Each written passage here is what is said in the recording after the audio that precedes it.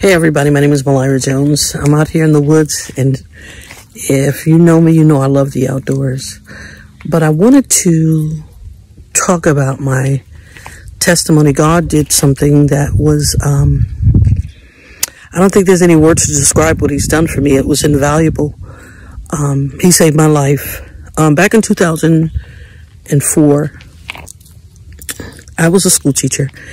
And I kind of stopped singing because I became disenfranchised with the music industry. So I said, let me go to college. And God blessed me to go to college and to get my bachelor's, and then blessed me to go on and continue my education. And I wind up getting a master's degree as well. So I began to teach for the New York City school system and in the special ed department. And I began to teach the kids, and things were flourishing for me. So after I received my master's, I thought I'd treat myself. So I bought a motorcycle. I don't know where, what, don't even ask me, but I bought a motorcycle. And I remember one of my kids, his name was Butter. He said, Miss Jones, don't get that motorcycle. No, don't ride that motorcycle, Miss Jones, because if you do, you're going to die. I'll never forget it. And I just looked at him. Now, at this point, it seemed prophetic when I look back in retrospect. It seemed prophetic. Now, at this point, I'm scared. But I said, I just bought it. Long story short, I got on the motorcycle on July 4th, 2004. And it was at nighttime. I didn't feel comfortable riding at night, but I could not seem to find someone to drive me home, and then I'd pick up my motorcycle the next day. So I called this individual and called them, and they never picked up. And I said, well, I'm going to take a chance. 5 minutes right before reaching my destination, I was hit by this young man. And as the car is coming, right before we made contact, I remember saying, Jesus. And that was the last thing I said. And the next thing I know, we made contact, and my body went way up in the air. And as I was laying on the ground, I said, oh God, God saved my life. So I realized I was still here. Then I wiggled, kind of moved my shoulder, and I said, okay, I have my right arm. And I moved my left shoulder. I said, okay, I have my left arm.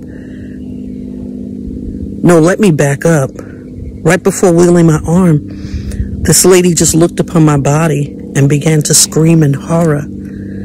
And my thought was, oh my God, is my body ripped apart? What do I look like? So that's when I moved my right arm. And I said, okay, I have my arm. I moved my left arm. I said, okay, I have my left limb. Then I moved my right leg, and then my left leg, and I wiggled my toes.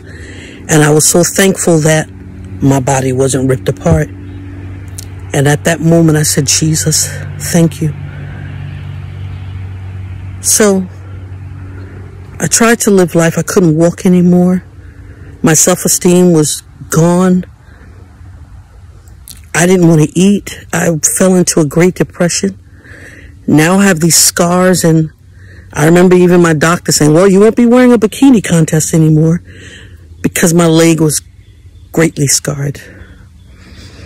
And I remember God slowly restoring me. And I walked in the basement where my Aunt Rose was living. And she said, Milira, God told me to tell you.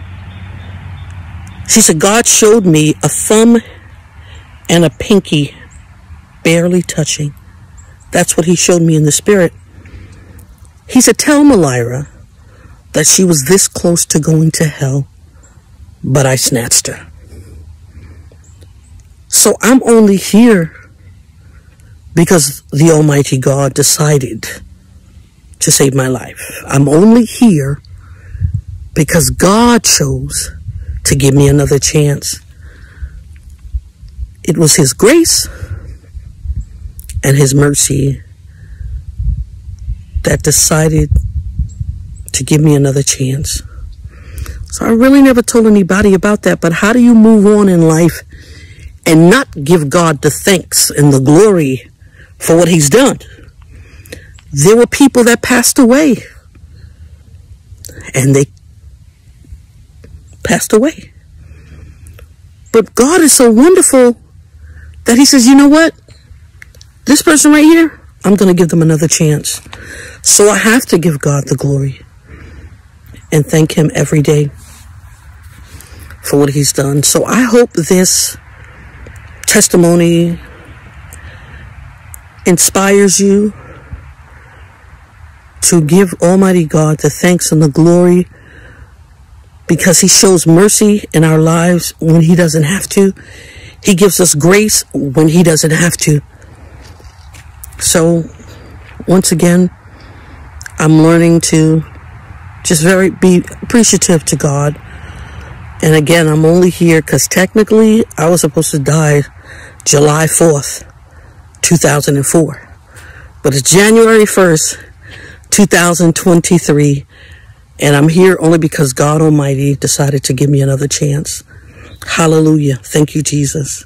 I hope you have a wonderful day. Do not forget to always thank God for his goodness and his mercy. Teach your children. And as they get older, the Bible says they will not depart. And in between those years, we're going to make mistakes. We're going to sin. We're going to drink. We're going to have sex. We're going to do all sorts of things. But they're not going to forget what God taught them as little children when you decided to take them to church. So have a wonderful day. God bless you. Jesus loves you. Bye-bye.